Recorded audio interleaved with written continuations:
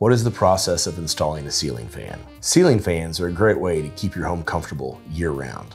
Today I'll explain how to replace your existing light fixture or fan with a new ceiling fan. Step 1 is turn off the power.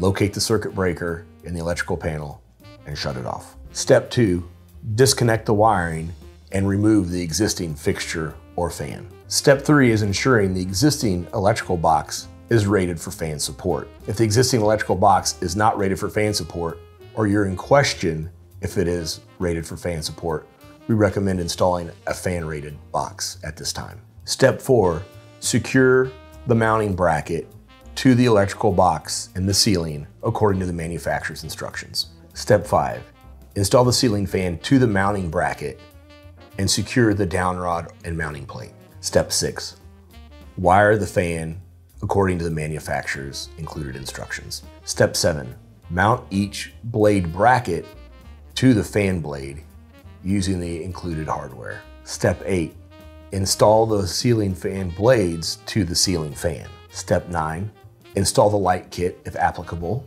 Step 10, re-energize the circuit and test for function.